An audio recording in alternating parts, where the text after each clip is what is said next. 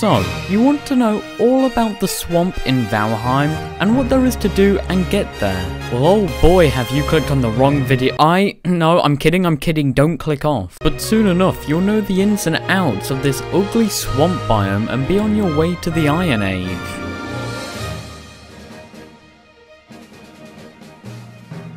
Currently, as of this video coming out, there is 8 enemies you will find here, with only 3 enemies I would personally worry about here: blobs, oozers, and leeches. So Wonduk, I hear you ask, why are these 3 so much scarier than the others? And the answer to that is probably their ability to absolutely ruin you over no matter what armor you are wearing or how much you block. But, and it's a big but, if you were to drink a poison resistance potion by jamming in the poison mead into a fermenter, it would be like taking candy from a baby, which I don't know why you would want to do that, and that does in fact raise a few ethical issues, and honestly I would question you as a person.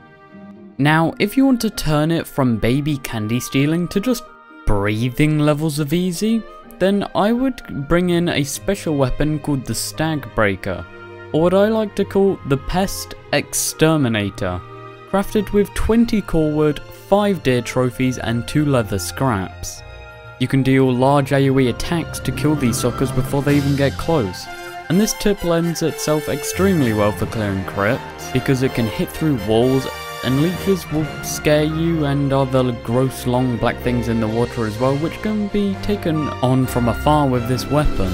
Now, crypts are these stone structures with gates on that you wouldn't have been able to get in unless you had a key from the Elder, or okay, never mind. Well, these are particularly scary part of the ugly biome called the swamp because it's so cramped, and in these, you'll have to stay at range to every creature you find if you don't have a strong shield, because there is literally zero room to dodge and it's an actual nightmare if you have claustrophobia. Okay, so how do we get the iron to flex on our friends and argue who used it to place 20 personal chests? Well, it's simple. You see these big, ugly brown blobs blocking your way that you just want to destroy? Well, you should, because these are called muddy scrap piles, and you should just smash them with a pickaxe for a 16% chance to drop some scrap iron, 4% for leather scraps, 4% again for withered bones, which you should keep 10 of for a reason I will explain in a bit. You can also get a serious ton of scrap iron by just looking in the chests as you clear the crypt and go through.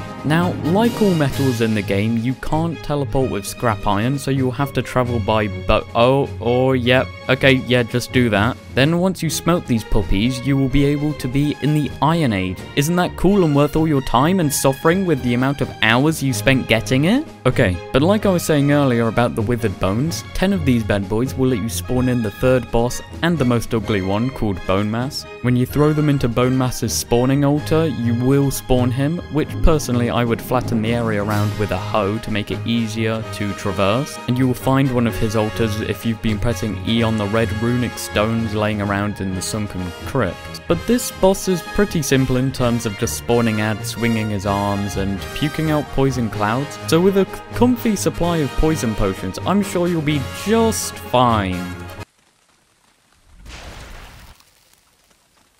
Alright, let's sum this up and add a bit more to it. Make poison resistance, and my final tip is making poison resistance. No, seriously, all the attacks of Draugrs are relatively linear and you can just bait them out as if they were a small troll. Parries are always helpful against the archers because they aren't the most fun mob to fight. And wraiths, which you'll find at night in terms of attack pattern, are pretty equal in their style of fighting. In terms of how to get the most amount of iron as possible, I would invest your first batch into an iron pickaxe to speed up the job. Not only will it last longer, it will also mine faster and has a quality upgrade compared to what you would be using before. I would also buy a Maging Jord